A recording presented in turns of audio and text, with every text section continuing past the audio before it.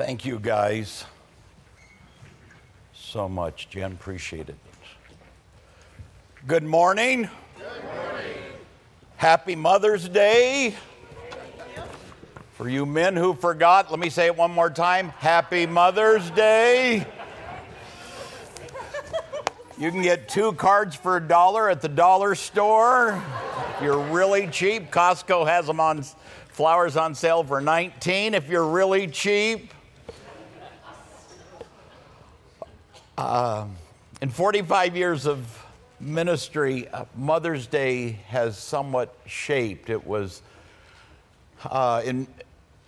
simpler then. You just had all the moms stand up, you give them flowers. But now more than ever, you have women that want to be moms and can't be, and there's a lot of sadness in that. You have moms who have wayward children, and there's a lot of sadness in that. You have moms who have lost children, and there's a lot of sadness in that. And so there's this mixedness. But in light of all of those feelings, I would like all the mothers in the auditorium to stand so we can pray for you. If you're a mother or want to be a mother and are not yet, please stand. Men, let's give them a round of applause.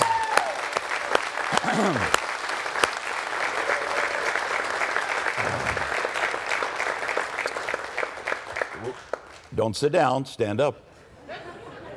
Let us pray for you, okay? Father, we thank you for these women who have devoted their life to motherhood. We thank you that they have sacrificed, they've been gracious, they've been up all night, they have taken care of our children, they have been sleepless, they have prayed deeply. We pray this morning a blessing on them. May they, deep within their souls, know how precious they are in your sight. And for any woman who's standing who wants to be a mother and has not been able to, we pray for that blessing in their life. And so we hold these women, these mothers up, and thank you for them. And we pray these things in Jesus Christ's name. Amen. Thank you, women.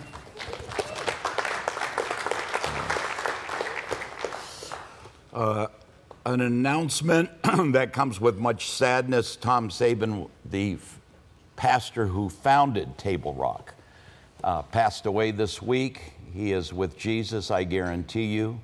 He's already received the crown that is given to faithful pastors. And I have called the church, and they know that Table Rock will do anything we can for both the family and for the church as a whole, and they know that. So we've expressed that, and we will continue to express that. But let's, over the coming week, and weeks, hold up both Grace Point. I know they feel a crisis of sorts. Let's hold up the family. I know they're in deep sorrow. So you make that commitment so my words are true to them. If you have your Bibles, turn to 1 Thessalonians. We're getting near the end. We're going to make it, I think. Here's the good news, Mom. This passage, and you know, we're just going through, but lands on Mother's Day, and I felt that if there's any passage that reflects really who moms are and need to be, this is it. So if you're a mother, you get to sleep for the next half hour, all right? A well-deserved nap. You don't even need to hear what I'm about to teach. 1 Thessalonians chapter 5, the second half of verse 14, down where it says this: be patient with them all. See that no one repays anyone evil for evil, but always seek to do good to one another and to everyone. Let me read that again. Paul makes a shift here. I need to note, in those first 11 verses, he talked about how we are to live in the last days, in the darkness, in the sensuality, in the drunkenness of life, how we are to be light and sober. Then he talks about how we are to live under overseers in a fellowship. And then he talks about how we are to live with each other. We looked at that last week, those 3 commands. And then he shifts one more time to how we are to live in the world. And so he says, be patient with all of them. See that no one repays anyone evil for evil, but always seek to do good to one another and to everyone. So our 3 teachings in your bulletin are those 3 commands. Be patient, be forgiving, and be good. So let's explore that. Paul says at the end of 14, be patient. And that word patient in the Greek has the understanding of your willingness to wait. It's forbearing. It's long-fused. It's long-suffering. It's slow to anger. It's forbearance. And so Paul says, when you relate to the world and to each other and to your families and to the church, I want you to be people who are known for your patience, which is a hard thing to come by. At least for me it is. A man had to stop at the grocery store on his way home to pick up some groceries, and he was walking down one of the aisles. He passed a man with a boy, and the boy was saying over and over again, I want candy, I want candy, I want candy, I want candy, I want candy, I want candy. And the father said, now, Billy, it won't take long.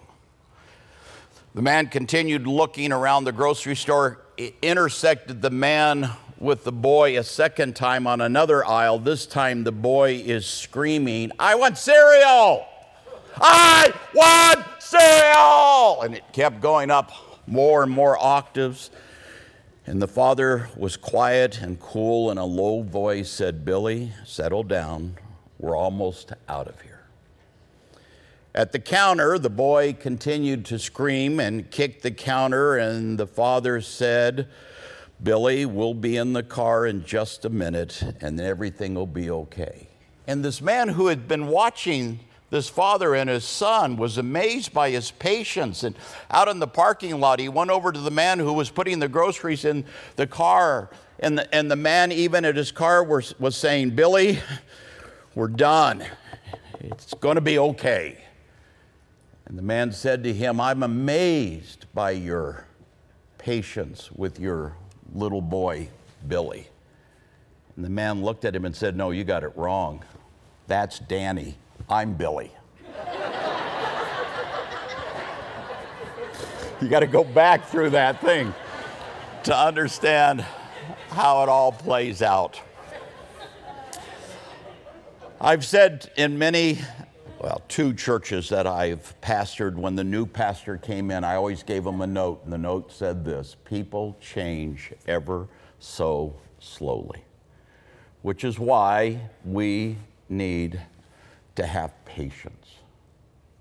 This word patient is a picture of a man walking into the wind, into the rain, but he continues on. It's that endurance, it's that patience that he has. Now, here's a good question for us. What is the source of patience? If we are to be patient, what is our resource? So let me give you two. We could have a whole sermon teaching on that. There are two I want to give you. One is the Holy Spirit himself. Galatians 5:22 says this: but the fruit of the Spirit is love, joy, peace, patience.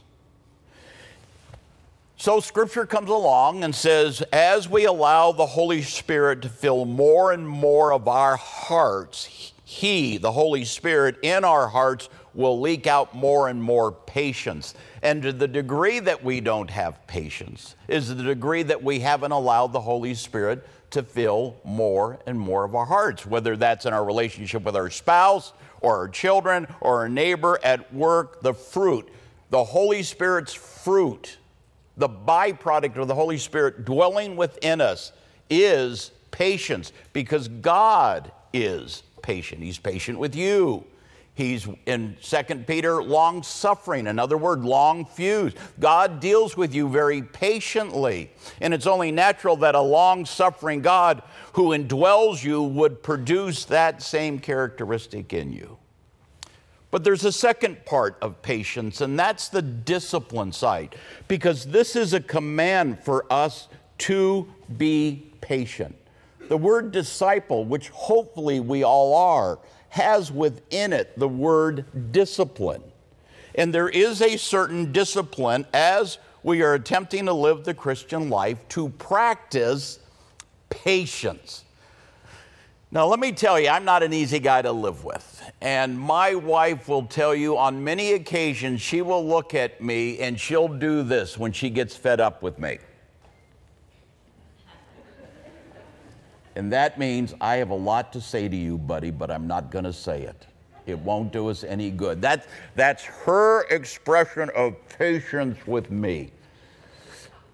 It's part of the discipline that comes in life. A lady rushed up to a famous violinist that was in town about to do a concert, and she said to this person, being a violinist, "I would give my life to play as beautiful as you do."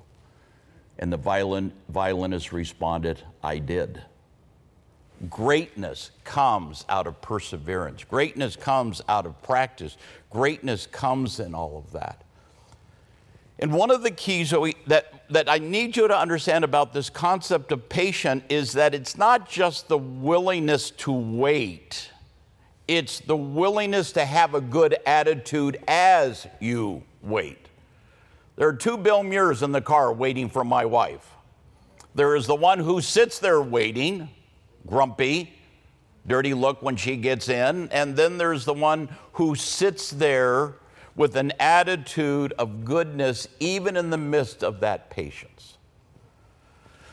Ephesians 4:2 says this, "With all humility and gentleness, with patience, bearing with one another in love." So as we engage a lost world and become more and more impatient with a world that seems to be going in the wrong direction, we are to be patient. As we have conversations with people that seem insane in their nature and their perspective and what they're saying, we are to have patience with that characteristics. Paul calls us in the last days to be patient. There's a second command here.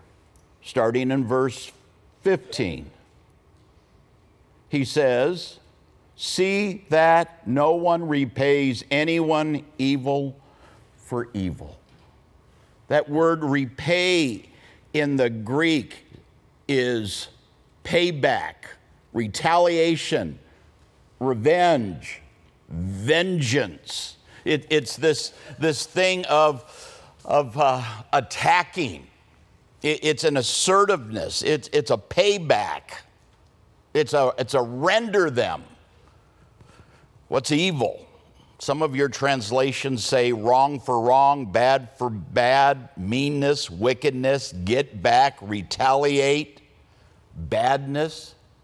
So here's the amazing thing about Scripture to me. Paul, to the church at Thessalonica, says these words, "I want you not to repay evil for evil or wrong for wrong." Now, he's not talking about a wrongness of somebody cutting you off and getting angry with them. He's not talking about the wrongness of a neighbor who makes too much noise. He's not talking about the wrongness of somebody walking past you in church and you get mad. He's not even talking about the wrongness of gossip. He's talking about the kind of wrongness that these people have endured, the suffering they went through. So let me elevate this. Paul is telling to people, do not repay evil for evil to people who in 1 Thessalonians chapter 1, verse 6 said this, "And you became imitators of us and of the Lord, for you received the word in much affliction." Because they had come to Christ, they were being persecuted. They were being afflicted. They were being jailed. They were being tortured. They were suffering. 1 Thessalonians chapter 2, verse 14. "For you, brothers, became imitators of the churches of God in Christ Jesus that are in Judea, for you suffered the same things from your own countrymen as they did from the Jews." Stephen was stoned because of his faith. 1 Thessalonians chapter 3, verse 3, "that no one be moved by these afflictions." Now, so here is the amazing part of that truth. Paul is saying, I don't want you to repay evil for evil or wrongness to wrongness to the very people that are persecuting you, that are throwing you into jail, that are doing everything they can to make your lives painful. I don't want you to do that. I don't want you to be that.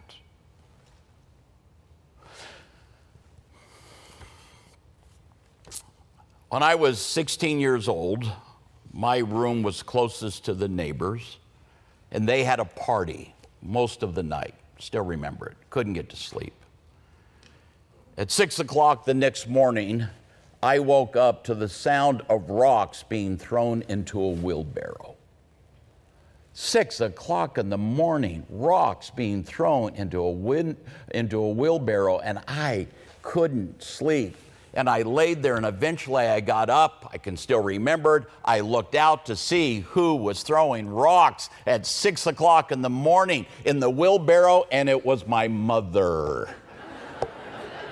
She was getting even. They kept her up till 3. She got them up at 6. That's wrong for wrong. My gorgeous little mother. I have a friend who wrote a book called "I Never Promised You a Disneyland, Surviving This Side of the Magic Kingdom." And the premise is this: God doesn't promise us easy. In fact, He promises hard. He knows that we live in a hard world, and He knows our tendency is to frame ourselves always as the victim. When I sit with people in premarital counseling or in counseling, in a marriage setting, I always find that both parties eventually frame the conflict as they are the victim in it. That's our we just do that. It's never my fault. I'm always the victim of this. And so that gives me a right, when I'm the victim, to punish, right? I'm a victim, I get to retaliate. So let me tell you how pastors retaliate. We don't yell. We get in trouble in yelling. If I yelled at my wife would tell you guys, and I'd get in trouble for that. So here's how I get even. Here's my evil wrong for wrong. I go silent. I punish her by being silent. I go to my office and work more than I do when she doesn't do what I think and she's wronged me. I leave in the morning and don't say I love you. I drive off because I know she knows I'm mad. And if she confronts me, I'll say, "Oh, sweetheart, not at all. I was in a hurry." So I couple the wrongness with a lie. That's who I am. And so what we're called to do is to live above this. Wrongness for wrongness. The desire to get even is in our nature. And Paul says to people who are suffering, whose lives are being lost, whose families are being destroyed, somehow he says, I don't want you to retaliate. We live in a world of retaliation, don't we? I mean, most of our movies are all about retaliating. I mean, one of my favorite movies, forgive me, is John Wick series. That guy gets even, man. If you want to tangle with somebody, don't tangle with John Wick. So here's how the authors do it. They create a hero that has been victimized, a good man. They create an antagonist, a bad person who does something evil to him. And now John Wick has all the right in the world to go out and kill 68 people in the last 60 minutes of the movie. And we celebrate that kind of power. And we ought not to. That is not who our hero should be. I'll tell you who our hero should be. Our hero should be Jesus. Listen to this. In 1 Peter chapter 2, Peter now, not Paul, in verse 21, Peter says this, "For to this you have been called, because Christ also suffered for you, leaving you an example." Remember the WWJD, what would Jesus do? Everybody loved it. Put it around your, right here. Put it around there, wear it all the time. What would Jesus do? It's based on this verse, but we tend to stop there. "For this you have been called, because Christ also suffered for you, leaving you as an example," that you might follow in his steps. So what are those steps that we are to follow, Peter? Verse 22, "He committed no sin, neither was deceit found in his mouth. When he was reviled, he did not revile in return. When he suffered, he did not threaten, but he continued entrusting himself to him who judges righteously." Our example by Jesus in a world that turned unjustly against him was to turn the cheek, not to respond with an insult,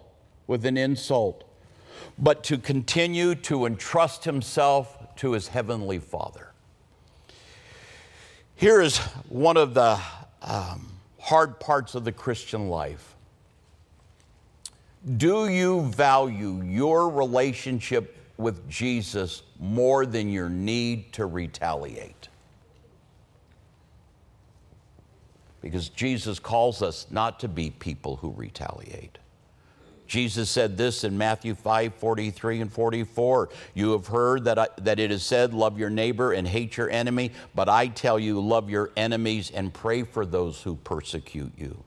Luke 6:27, Jesus says, "But to you who are listening, I say, love your enemies, do good to those who hate you, bless those who curse you, pray for those who mistreat you." That is the kingdom of God. We are, as a church, to be an outpost of the kingdom of God, and our King Jesus and this kingdom has as its virtue the desire not to retaliate when you have every right imaginable. To a spouse, to a child, to a neighbor, to a boss, to a believer, we are to follow in Jesus' steps. Third command this morning, both to a lost world and in a lost world, but in our homes, in our neighborhoods, and at works, he says this: "But always seek to do good to one another and to everyone." Circle the word good. It's a beautiful word. It means that which is noble, that which is excellent, that which is kind. Here's even a better word: that which is what it ought to be. When we are good, we are gracious to people, we are kind to people, we are beautiful to people, we are noble to people. We do good to people. It's an incredibly high calling. But here's the truth that we can miss. It's this, that Jesus tells his followers there's no one good but God. And the culmination, in many ways, the culmination of all God's virtues, all of his virtues are consumed in that word good.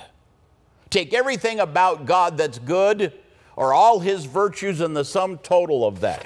Because all the way through Scripture, listen to this, God's description is good. Exodus 34:6, the Lord God, merciful and gracious, long-suffering and abounding in goodness.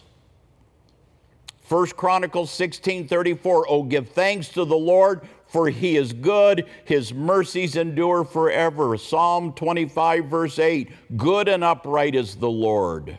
Psalm 145:9, the Lord is good to all, and his tender mercies are over all his works. Psalm 34:8, oh, taste and see that the Lord is good. Psalm 86:5, for you, Lord, are good and ready to forgive. Psalm 105, for the Lord is good, his loving kindness is everlasting, and his faithfulness is to all generations. God is good. And you are most like God when you are good. That's the power in this. This is not a throwaway word. And so God calls us to be people who seek the good. But note that word seek there. Don't miss it. It would be easy to miss, but always seek. Always seek. You know what that word in the Greek implies? I'm going to take you another further. That word has to do with pursue it, strive after it, go after it. Prosecute it is really the word there. Prosecute means that a good DA will do everything he can to get the criminal behind jail. That there's this prosecute, go after, pursue aggressively. And so Paul comes along and says, in a world that's bad, I want you to pursue good. I want it to scream out of you. I want you to spend all your energy in that.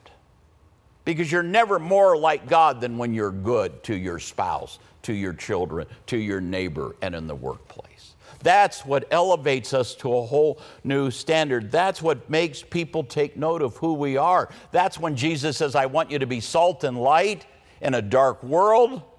Goodness makes you salty, and goodness makes you light. And when you seek the betterness of somebody to their benefit, to their goodness, when you seek and help them become all that they need to be, it is who God is. That's why C.S. Lewis nailed it. He understood it in the Chronicles of Narnia and The Lion, the Witch, and the Wardrobe, because it goes like this. Aslan is a lion, the great lion, Mrs. Beaver says to Susan. And Susan says, oh, I thought he was a man. Is he quite safe? I shall feel rather nervous about meeting a lion. And then Mr. Beaver says, safe? Who said anything about safe? Of course he isn't safe. But he is good. And it's his goodness that protects us. And it's our goodness that is to protect us from each other's meanness and badness. You have 1,000 opportunities every day to be good to somebody. You may not have 1,000 opportunities to share Jesus with people, but you have 1,000 opportunities to be good to people. We have said here, I have said often, that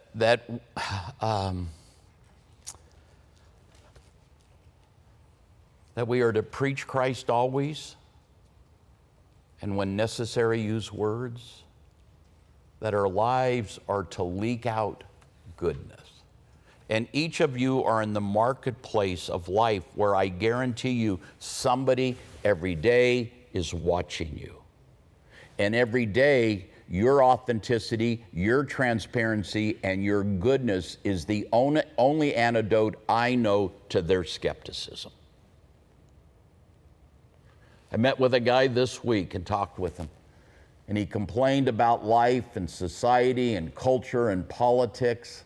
And at the end of the conversation, he said to me, I'm just a plumber. He's a believer. And he said, I'm just a plumber. And I said, oh, no, no, no, no, no, no, no, no, no, no, no, no. You're not just a plumber. Never say I'm just a.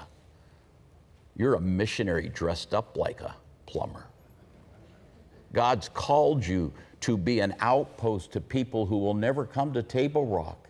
And you are to leak out God's goodness, to be a redemptive force. Because here's the truth, write it down. Everybody you meet is fighting some kind of battle.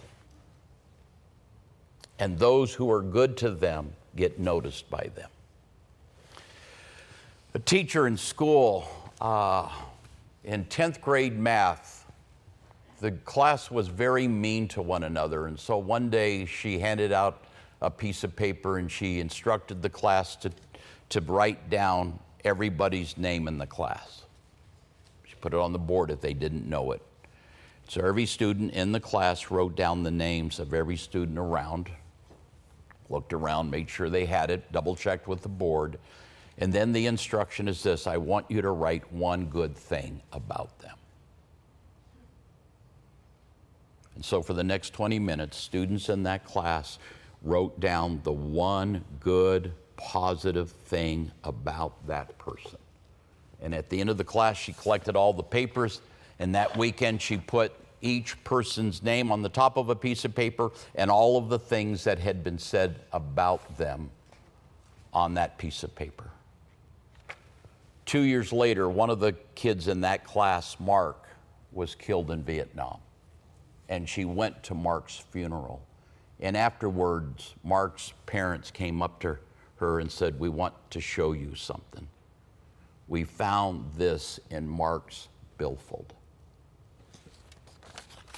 They opened up a yellow piece of paper that had been folded many times, was barely held together with Scotch tape.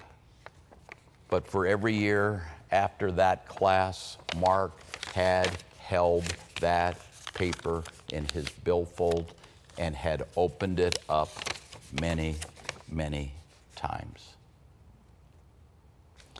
We are all looking for somebody good. And you may be the closest to God somebody is going to get, and we ought to live as he lived because he is good. So, let me wrap it all up by making these statements to you.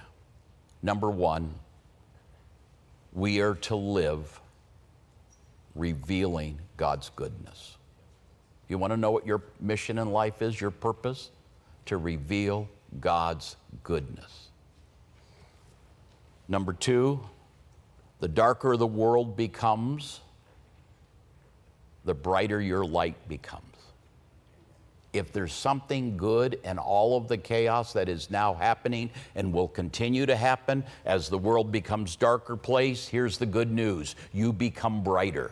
And in your brightness, you will reveal to a world that doesn't need God, maybe a God they now need. As society begins to crumble, people begin to question. There's no true north on the compass. They can't find truth. The sand underneath the houses that they build begins to wash out and their homes begin to collapse. You, in your goodness and your patience and your forgiveness, can entice them and draw them in ways that they never would have needed you or God in a world that was just like Disneyland. Martin Luther King Jr. said it this way: darkness cannot drive out darkness. Only light can do that. And hate cannot drive out hate. Only love can do that. And so Paul, in this passage, teaches us how not only to live with our friends, our spouses, in our neighborhoods at work. He teaches us how to live in a world that's going darker and darker, and to reveal who God is in all his beauty and goodness. Table Rock Fellowship is an outpost of the kingdom of God. and Jesus is the king of this kingdom. And in this outpost, we will do all that we can to reveal a God who most people have never heard of or have seen, or a Jesus who they've never heard his name spoken unless it's a cuss word. We have the opportunity to be that in these last times. So you want good eschatology? I'll give it to you. Be patient, be forgiving, and be good. So we're going to take communion. You can go to the chairs, the tables, take the elements, go back to your chair, reflect on the teaching, and then we'll partake of them together, the elements.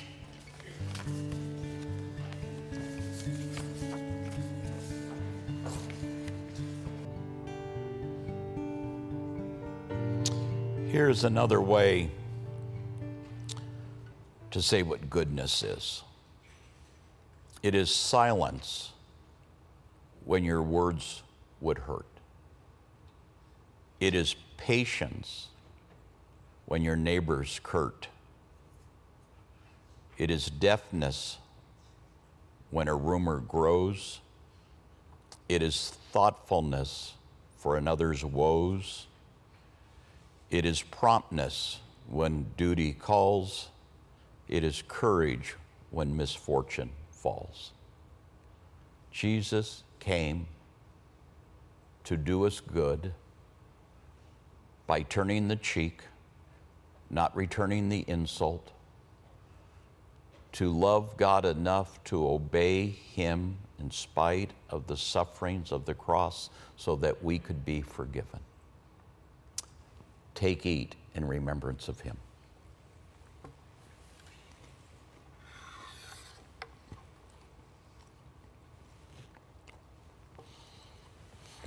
And the cup, for me, it always reminds me that obedience doesn't come cheap. There is suffering in obedience. There is the suffering to suffer long. There is the suffering of not retaliating. It's the suffering of being good when I want to be bad. It is the suffering that comes with obedience to what God calls us to be and do. Take, drink in remembrance of Jesus.